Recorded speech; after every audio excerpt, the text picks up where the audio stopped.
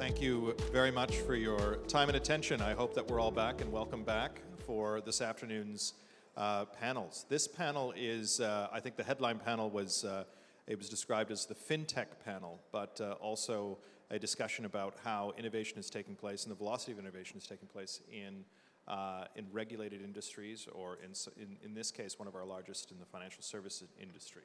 And joining me on this panel, we have the great pleasure of having Colleen Johnston. And Colleen's title, she's had a storied career within TD Bank and has held many of the senior positions there, including as CFO of the bank, and prior to that had a long career at Scotia, and is at the nexus of much of what TD Bank is doing in the technology and in FinTech space. And I think her title is Group Head of Direct Channels, Technology Marketing, and Corporate and Public Affairs. And at some stage, I wanted to unpack how all three of those titles actually relate, whether that's strategic or whether that's it's just episodic in terms of how the bank is looking at that. And I think that's very interesting. We've also had Andrew Graham from Borrowell. Many of you know that Andrew's a co-founder and CEO of Borrowell, which is one of the unicorn and star. He's laughing about the unicorn title, but certainly a star in the FinTech startup world. And Andrew has an enormous pedigree prior to that, and I think that it's extremely exciting to have both of these leaders in the sector here. Before I start, I just wanted to get a show of hands here. Is that how many people here use some form of digital banking product, either through their phone or online? Well, that's I'm sure if we asked that question a few years ago, we would have got a lot less of a response to that. But I think that most of you know that the FinTech revolution is at hand in some ways, and I think that globally there's been over $50 billion of FinTech investment since 2010, which is an extraordinary number. It's seen as one of the great catalysts for disruptive change in the marketplace right now amongst people who follow these. And of course, the concept of FinTech is it's a bit of a buzzword. There are many sins that get wrapped into that. There's of course the consumer revolution that's taking place that everyone knows through their smartphone apps, and what's happening with banking and financial services. There's alternative provision for finance that Andrew's involved in terms of other players that are looking at using algorithms and smarter ways of identifying what risk is and being able to lend in the margins there. And there's also a significant, many people have heard of blockchain and many of these distributed ledger technologies that are taking place in the background of banks, and there's an enormous disruptive potential of artificial intelligence and the application of what banks are doing, and of course the ongoing process changes that are taking place. There's an enormous amount of detail in there, and what I wanted to do is maybe start with Colleen and just ask her from her perspective. Of course, TD Bank employs 85,000 people and is one of the largest banks in the world. And how is she and her organization thinking about this concept of FinTech? What is it doing internally within the organization, and where do they see it going in the next 5 to 10 years? Well, good afternoon. As you mentioned, I took on this new role starting in January of this year. I'd been the CFO of the bank for many years. And coincident with that, it just seemed that the whole media focus on the area of FinTech and banks and who was going to win was reaching a fever pitch, and probably was one of the first things that I really started thinking about in the new role, and the pace of change and how to think about that change. And having spent a lot of time thinking about it, and I think there's actually been a perceptible shift in the narrative, in fact, even in a short time in this last 10 months. But and the notion that that FinTechs are creating this disruption and causing the banks to change, I don't think is the reality. I think the reality is that banks have been on are going through a period of fairly rapid change over many years, and in fact, a lot of it I would link back to the time of the financial crisis. So, really everything changed after the financial crisis. If you think about the global economy, you think about where interest rates are today at unprecedented low levels, you think about regulation, the intensity and the cost of regulation, and at the same time you look at consumer expectations, which are rising really quickly.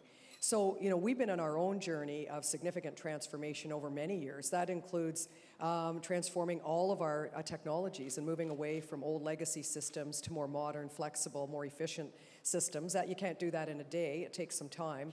But also building the right business capabilities. You think about things like data and analytics, the workspace and workforce of the future, workplace of the future, all of that's changing. And I think we're actually at a time in our business where we can reinvent our major processes with the customer in the middle of it. So that's all very, very exciting. So when you think about that, I look at FinTech as really an accelerant for banks that are trying to change themselves, because we have a lot of advantages. I'll start with that. Like clearly, and probably the major one is that we have 22 million customers on both sides of the border. We have trust, security, privacy, safety. All of those things are quite fundamental. We have distribution, we understand regulation, we have financial strength. But what do fintechs bring to the table? They're more lightweight in nature, a lot less so than a bank. They're more entrepreneurial, they're better innovators. And if you can actually combine the strengths of both organizations, there's obviously a big difference in terms of size, but if you can actually figure out how to get the best out of both organizations, I think it's very, very powerful. And ultimately, our focus is on saying what's best for the customer. And I think that changes the whole dialogue, because my view is that the winner in the digital economy is the customer. And as I say, I think, and we're seeing a lot of good partnerships. We meet with new fintechs or startups every single day. Every single day. We want to know what they're thinking, what they're working on. They want to partner with banks in many cases, not all. But they want to figure out how to work with banks. And I can give you some examples later of the power of leveraging those 22 million customers is pretty significant.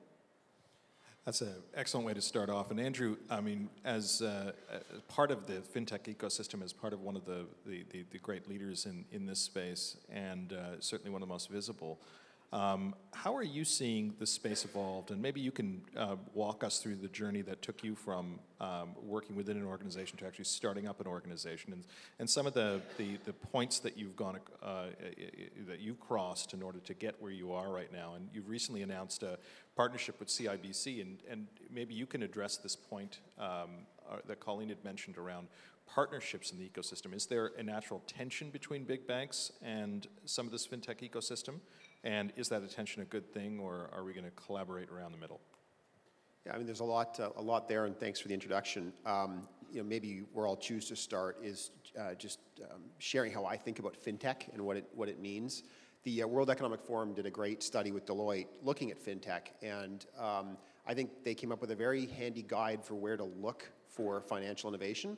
They said where there's significant established pools of profit and significant customer friction, that's where fintech innovators are going to go.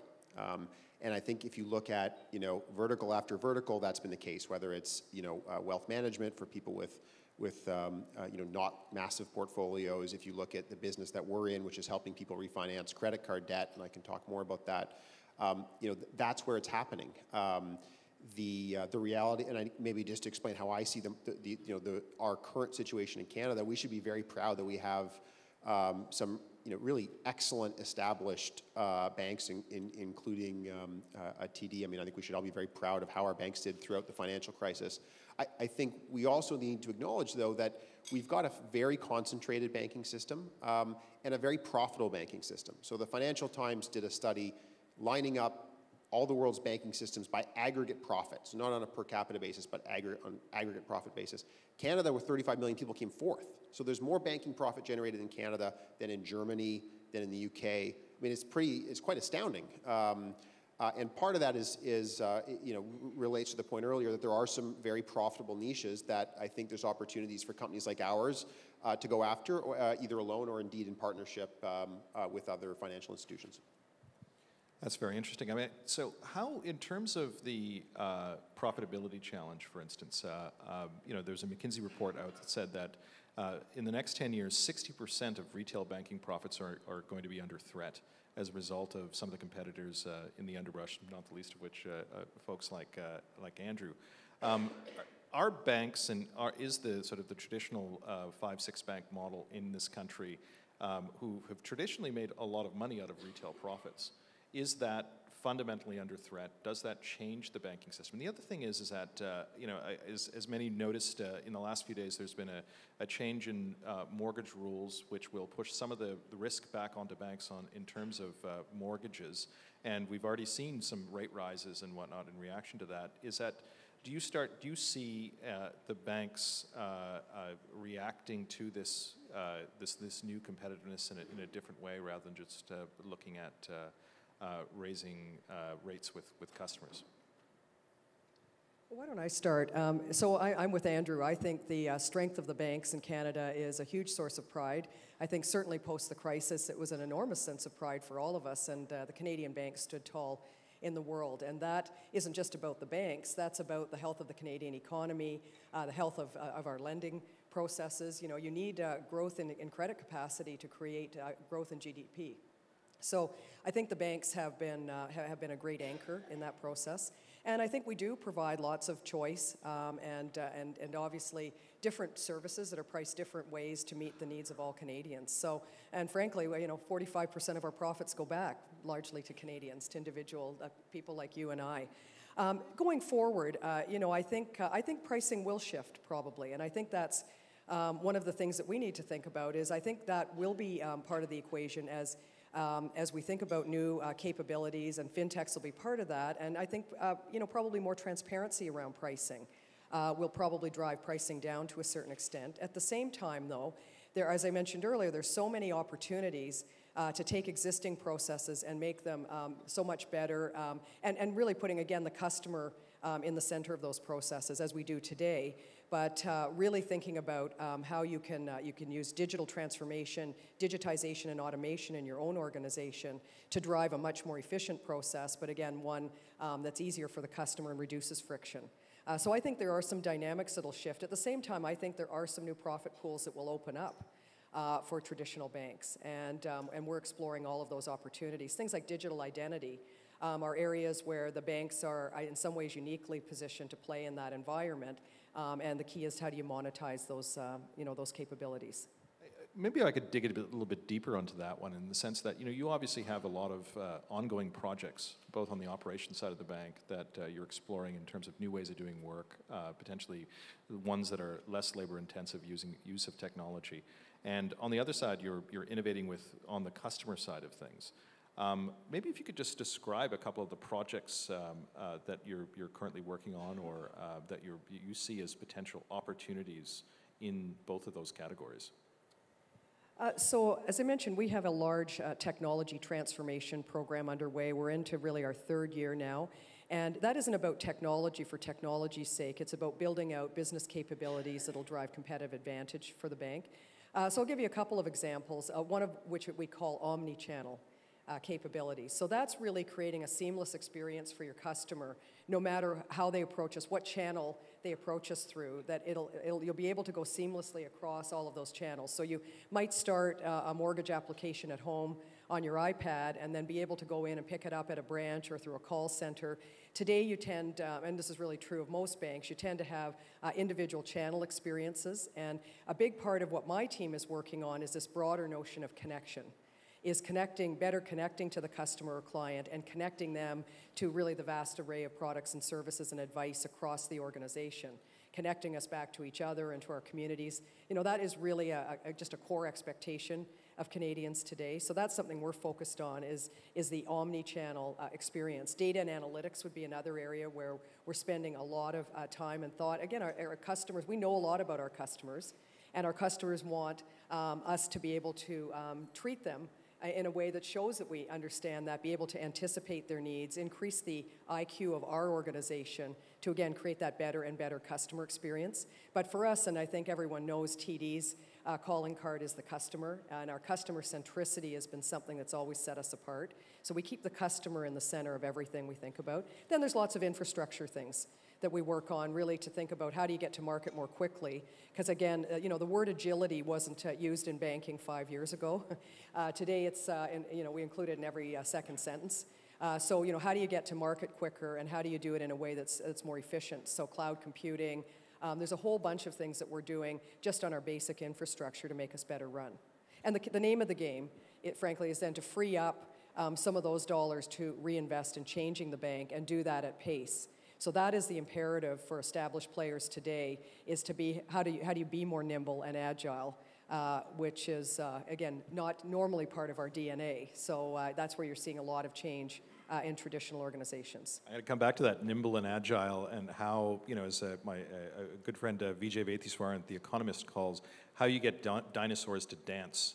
And that's one of the key tasks, I think, in this new economy. But I'm going to bring Andrew into the conversation just around this idea of where are the new sweet spots that are being opened up for startups that you see, given the amount of change that's taking place with the banks, either partner with the banks, but also, there's a lot of space being exited by the banks. The digital disruption is creating new expectations on behalf of the customer. On one side, are there granular opportunities that you see, particularly for Canadian startups? And maybe, just to expand that a little bit, also maybe reference some global examples that you might see as well.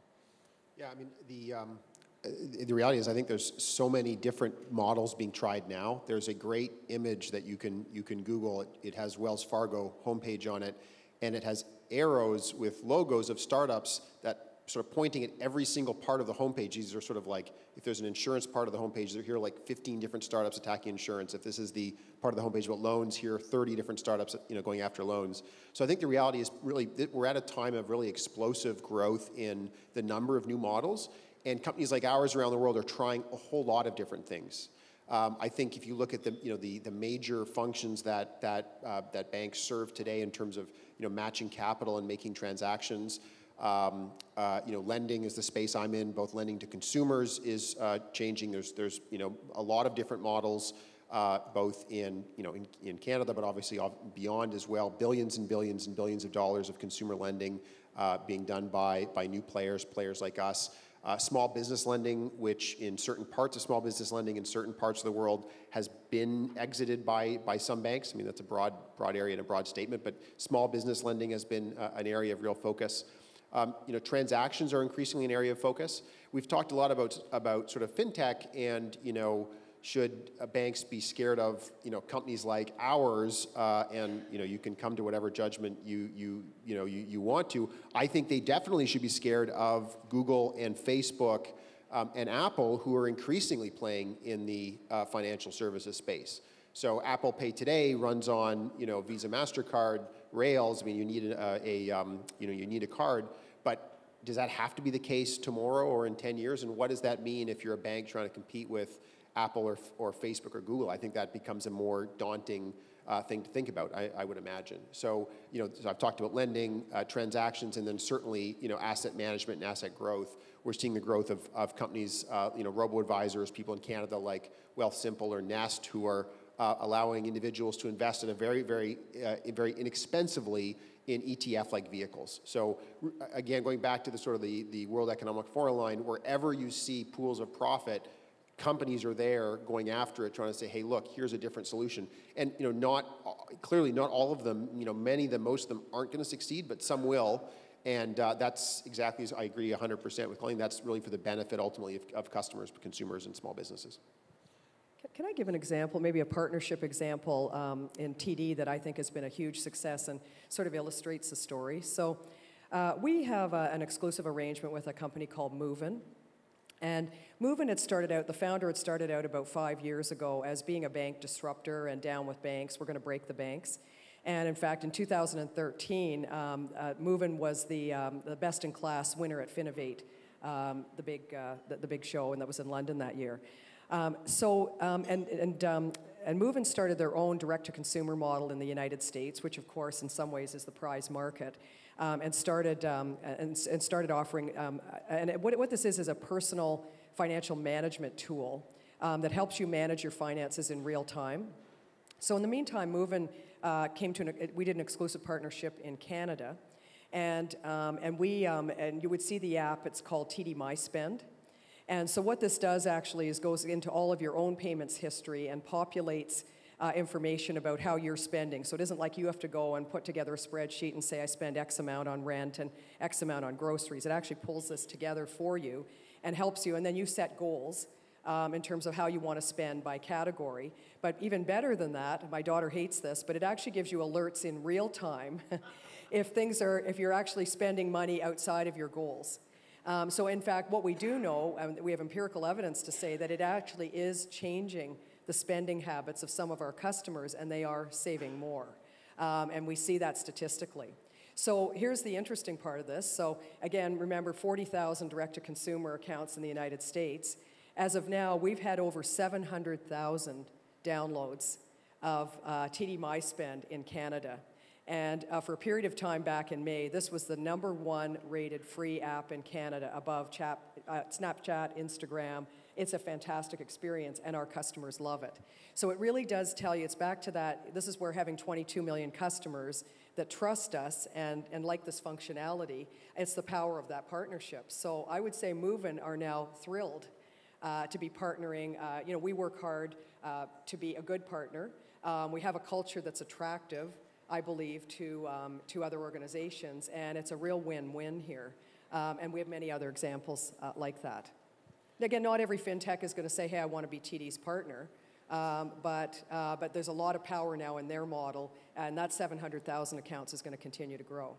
That's a terrific example. I mean, I've downloaded that. It's a fairly frightening app in some ways, but certainly has. Are you behavioral, saving more? Yeah, no, exactly. So it certainly has some behavioral nudge capability to that, and I think that's quite interesting. And so, but I want to get back to a point that Andrew made about some of the large players in this space. I mean, I think that we're right now. We tend to boundary this discussion by talking about big banks and small fintechs, but the reality is that we're living increasingly in a world of platforms and global megalithic platforms that are enormous and have huge capacity both in terms of AI, in terms of knowing the customer. We haven't even talked about, in the world of virtual reality, post this, the amount of data points that large platforms are going to have on you and also in your financial behaviors is extraordinary. And do you see, in the midst of that, there will be a number of platforms that do succeed, and potentially that could be called a Facebook or a Google. But Facebook and Google are very directly involved in taking over the customer as is their intent, and disintermediating banks in many ways. And you're starting to see that intent across different platforms. And I'll give you one example of that I've seen recently is that anyone who's been to China in the last 6 months can't have avoided being on WeChat at some stage. And WeChat is LinkedIn, PayPal, Facebook, your banking app. It's used for everything. There's 700 million users of this. And this is an app that virtually didn't exist 5 years ago.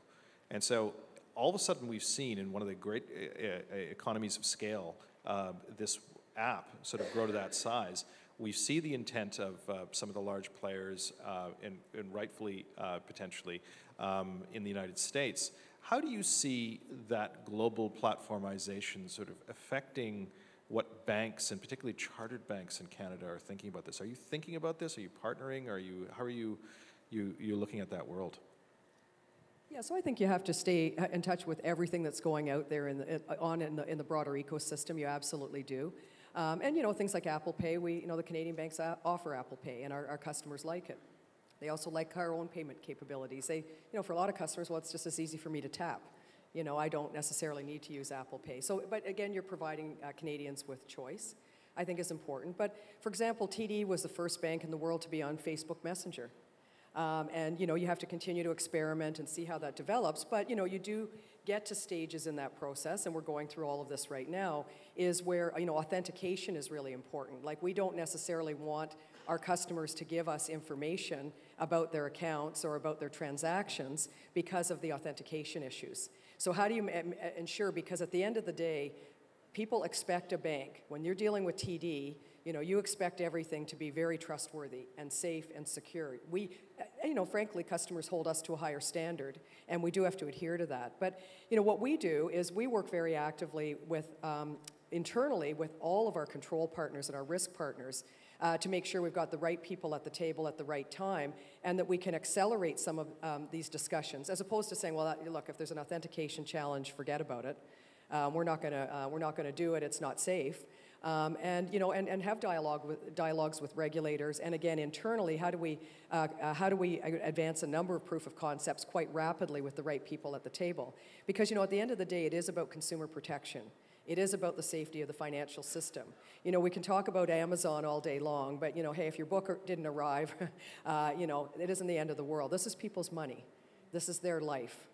And it's very, very important. So all to say that we have to stay in that space, but do it, you know, very responsibly. I'm going to come back to Andrew and ask a question of Andrew in terms of these global competitors and what you're seeing, because I mean, clearly, you know, we have this regulated environment when our conversations in Canada are largely confined to Canada for some reason, but the global space is moving very quickly. There are a lot of interesting developments in the United States, but most importantly in Asia. Asia is driving the sort of FinTech global coalface right now. And for instance, with Borrowell, are your ambitions to be a great Canadian company, or is it to also be a global company? Is that or is that a legitimate aspiration for Canadian FinTech startups right now? I mean, I think it's absolutely the way that every Canadian startup, you know, to make a broad statement, everyone should be thinking about how can we go abroad. It's something we think about a lot. You know, FinTech is an industry where the barriers to going between markets is higher than other industries because of regulation. So you see fewer examples of global or even, you know, transnational FinTech players than you might in other industries. I mean, I talked about sort of consumer lenders and others. You know, there are no U.S. consumer lenders in Canada today. There's I guess one that I can think of, small business U.S. consumer lender in Canada today. It's just hard. You know, regulation matters, and it's harder to go across borders. Now that said, we view Canada for us as a great beachhead market because you know, for a few reasons. First of all, you know, it is a concentrated banking system, so there are just fewer choices for consumers. So we can be another choice. There is a lot of, you know, sort of profit in the system, so that we think that gives us a chance to go after it. And, you know, there's a history of Canadians being willing to try new brands in financial services. It's not to say it's easy, but you think of the success that ING Direct had in Canada. You think of the success that PC Financial, where I used to work, has had in Canada. I mean, there is a track record of, you know, non-Big Six brands doing well in financial services. And, you know, we view our approach, you know, as being one that can be sort of honed and ultimately grown here in Canada before we then go abroad. So absolutely, we want to go abroad. It's, you know, it's not something we're going to do in the next 6 months, but it's absolutely on our radar. If I can make one other point, I mean, we've talked a bit about the challenges coming to established financial services, and I mean, really, I guess all of us in the financial services space, from the Googles and Apples of the world. I think the other reality in financial services today is that you have non-financial services players making huge impact in financial services, almost, you know, accidentally or at least blindly. So to give two examples, you know, imagine you run a car insurance business today, okay? This has got to be a pretty crazy, maybe scary time to run a car insurance business. What does it mean for your business if it's only driverless cars in 10 years? I mean, you have to totally rethink how you do car insurance. That wasn't an innovation that came from the financial services space. To give a second example, who's ever heard of a company called 23andMe? Is that a company some people have heard? So 23andMe, what you do is you for $100, you order online, they send you a kit, and you take a swab of your cheek, you know, inside your cheek, and you put it in a little vial, and you send it back, and they, and I may butcher the language here if they're, you know, scientists, but they sort of sequence or do some sort of sequencing of your DNA to understand your likelihood. Well, they tell you a few things. They tell you about culturally where are you from in the world, where you know, what geographically, where do your ancestors come from. But more interestingly, they tell you your likelihood of getting different diseases. So certain diseases have genetic markers that mean you're much more predisposed to get those diseases than someone who doesn't have that marker. So what does that mean for the life insurance or the health insurance industry, that kind of testing is readily available? Because if I'm a consumer and I find that I'm much more likely to get a certain disease, is that going to change how I think about insurance and then disrupt insurance pools? So, you know, that was not, it is not a financial services business, but it's creating real waves in the financial services world. And I think examples like that are just going to keep proliferating and cause real challenges and create real opportunities for those of us in the financial services space. That's fascinating. I mean, I think that there's this issue of cross-pollination and the change in business models accidentally, I think, is a really important one. And maybe from an established bank point of view, I mean, it'd be interesting, Colleen, to get your perspective in terms of where you're starting to see all of these side plays starting to affect your real business. Yeah, I mean, we think it's exciting. frankly. If you can learn from these companies as we're learning from you. I mean, I think, again, we go back to this notion of disruption. I think the imperative for established players is to disrupt themselves. I mean, what you're doing, Andrew, is really you're taking processes that currently take too long for customers, to get approvals and to get funded, and you're delivering a better experience. So I think it behooves us as the established players to say, hey, how do you remove that friction for your own customers and get better and faster at these things? But the insurance side is a great example. We do have a property and casualty business. We do have auto insurance, and we're completely transforming that business, every aspect of it, the claims experience. We're going now into usage-based insurance, where we actually judge people's, you can, through your mobile device, we actually judge your driving skills and give you ratings, and there's gamification involved in this. We actually give you driving tips. We're just rolling this right out now in the next couple of months. It's called TD My Advantage, and you'll get discounts on your insurance, if you have a good driving record or a good driving behavior. So things like that. So why is that good for us? It's because our customer will keep engaging with us. Like if we look on the digital side of the world, the number of times a day that our customers engage with us is enormous. It's huge. I mean, there's lots of people who check their balance 10 times a day. I mean, so anyway, it's very, very interesting. Like we have, again, this is another collaboration. This was a company that was born out of the DMZ in Toronto, Flybits. And it's, we market it under the brand of TD for Me. So what this is a digital concierge that provides you with curated content that's relevant to you based on your geolocation. So when you're out, let's say you walk into a builder sales center in town, we know where you are. Now, you've consented to this. We're not trying to creep you out or anything. So you've consented to be part of the service, and we say, hi, you're at so-and-so's site. Would you like the floor plans? Would you like any other information? By the way, if you'd like to speak to a mortgage specialist, we'd be happy to refer you to someone. We are actually experimenting with capabilities that allow us, based on publicly available information, like what you've got on Facebook, to know your interests and link you up with someone at TD that has the same interests. So, I mean, the power of technology now is absolutely enormous if you think about that experience. But so why does our customer then, and we're constantly, so they may be in an area where we say, hey, we know you love music. Well, TD's a sponsor of a concert today at Echo Beach. Here's 2 free tickets. So we're engaging with our customers in a way that's relevant for them, and again, it keeps them fully engaged with us, which is our goal. I took away from that, TD is going to give you driving tips very soon. It's fascinating, and from actually getting the organizational agility up to make these changes. I mean, these are fascinating changes. They're happening at a very fast clip. But all that we know about organizations are that they are very difficult to move in the short term. Can you tell us a little bit of the challenging side, between us on the stage and a few people in the audience and maybe television audiences, who knows, who may be hearing about this. But can you share a couple of your experiences about maybe some of the challenges and what you're actually trying to do to get that organization to move? Yeah, so I think this is probably one of the biggest areas of challenge for established players is, we are very process-driven. There's a lot of checks and balances, as there should be. As I've said earlier, that's what our customers and what Canadians expect from us. But how do you make sure that you can make the decisions in the right way but do it faster? So, for example, we have labs. We're part of the Communitech community. We've got a lab there, and we do 2 things there. Part of it is really about expressing the possibilities, and it's really amazingly cool. You have these typically Waterloo students who are part of our, either on co-op or full-time, ultimately full-time, that come in and they do these presentations. They're given a business problem. They can prototype something in 4 days.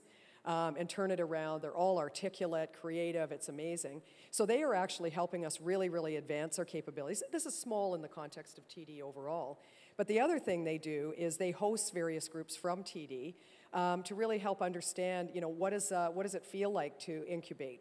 How do you work on ideation? How do you be faster?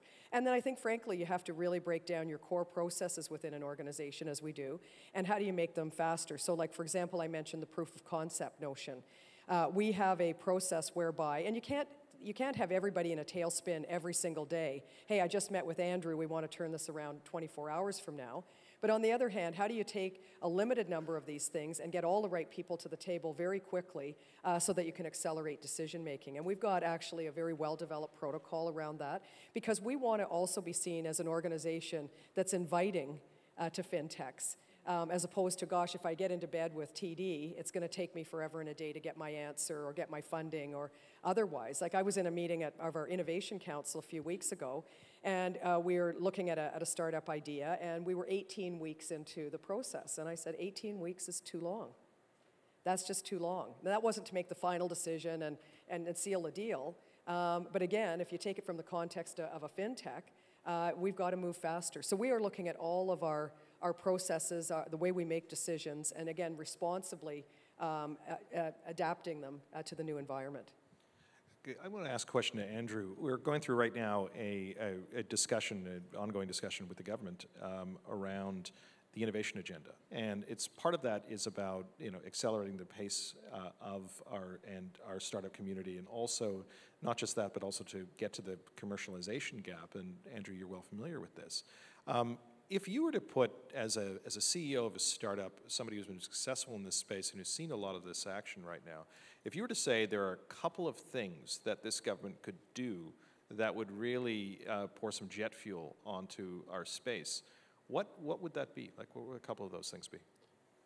I think the first thing is to acknowledge that I believe there's a problem in terms of financial services startup innovation or innovation in Canada. And my evidence for that is, if you look at, number of deals, deal size, number of companies, employment by companies, we're below where we should be on a fair share basis with places like London or New York. So first of all, I think there's a challenge.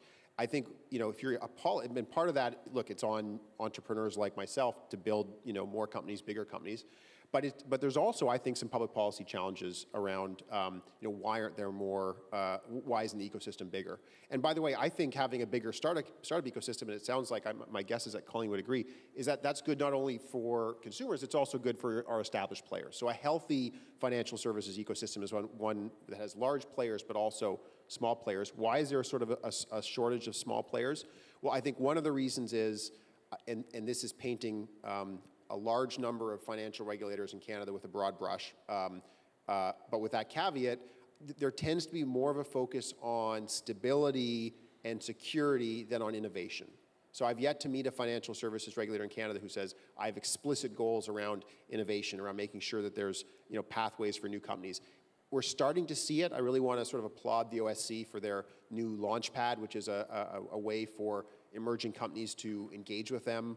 And essentially try out new models at small scale. I think things like that are great. I think we need more of them, and we're behind a little bit.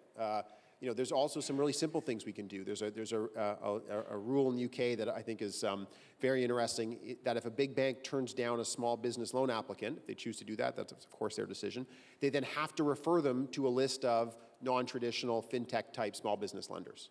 So, that's kind of an interesting way to promote some additional competition if you're turning down established clients. So I think we need to look at financial services regulation, of course, through the important lens of stability, but also through a lens of, are we doing everything we can to create more innovation in this space? Colleen, just going back to you on this, are we too cozy in this country? We have 5-6 banks, and we in a way have made a virtue out of the security of our banking system and the relative stability of our banking system. But is this a moment where actually that thing that got us to where we are right now is the thing that's going to hold us back in developing a really innovative undergrowth of businesses that will then take us to the next place? Well, let me start by saying I agree with Andrew that I think we should welcome more innovation, more startups, more talent to Canada, and I'll talk about that in a second. But I think the current system works incredibly well and gives lots of choice to Canadians. I think there's been actually less disruption in Canada because the Canadian system really works well, and I think we should be proud of that as Canadians. One of the things that the US is trying to solve for now, and again, disruptors have been helping to solve for this, is P2P, so peer-to-peer payments. And we've had P2P in Canada for 10 years through Interac. I mean, that is, and it's just getting better and better, and payments have been faster. We have a less fragmented banking system. So there are lots of advantages to the Canadian system. That's not to say, hey, let's be complacent. everything's working great. It can always be better. But you know, our motto is this: our customers don't want disruption. They're not saying, hey, can you disrupt me and change everything for me? They want us to guide them, you know, to their future with simplicity, with good solutions, value for money. That's what Canadians really want from their banks. And we find actually the key is not just developing new gadgets and new tools, it's actually creating that adoption for Canadians. Like, I'll give you one example. Mobile remote deposit capture is where you know, with your tablet, you know, you take a picture of that physical check and it goes into your account. This is the best thing since sliced bread, honestly. I don't know how many of you use it. It really, really is. You don't have to go to an ATM. You don't have to go to a physical branch. You can do it. You have the security. You've got a picture of the front and the back of the check, so if anybody feels, geez, I've lost that check forever, I'll never see it again. Yet the adoption is a lot lower than you would think. So the name of the game for banks is to actually not, as I say, constantly change and have new releases of things every few months. It's to say, how do we actually show this capability to more and more of our customers, help them learn how to use it? Phone our phone channel. You know, we have we have 8,000 people in our call centers in North America. Ask for help in terms of how you get set up on these things, so you can actually start leveraging some of the basic capabilities that are there now to make your life better. I mean, the way we look at it is, you know, you don't get up in the morning and say, I want to get a mortgage or I want to get a new Visa card. You say, you know, I want to live my life. I want to own a home. I want to take a vacation. I want to start a business. I want to have a great retirement. You know, we're helping customers live their lives. So that's how I think about it. But back to your more fundamental question, I think there's, and Ed Clark did a great speech on this, by the way, a couple of weeks ago at the Canadian Club, and he was talking about the future and the prosperity of Ontario. And he really talked about the fact that we've got to become an innovation hub and a technology hub globally. And we need to focus. There's lots of things, and it isn't just about talent and people. That's you know, part of the equation. But how do we make sure, even from an infrastructure standpoint, and this is clearly on the federal government's agenda, is how do we improve our infrastructure to make Canada a desirable place to live, our cities more livable, transportation, make sure it works. How do you make sure there's the right amount of capital? You know, I think today the startup space, incubator space has probably more money than the accelerator space, and we need to make sure companies can actually bridge between startup and greater maturity. And again, the talent imperative, I think, is there. So I think there's definitely more we need to do. But as Ed said, and again, I'm not trying to get into a political discussion here, but as he said, you know, as the economy changes, we can't be afraid of technology because it is really the future of where the world is heading, but we can't at the same time leave people behind, because that's what's really creating, without getting into a big speech, a lot of the unrest and populism that we're seeing globally.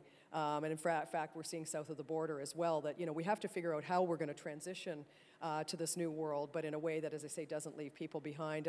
If anybody, you know, has a chance to listen to the speech or get the speech, I thought it was just excellent.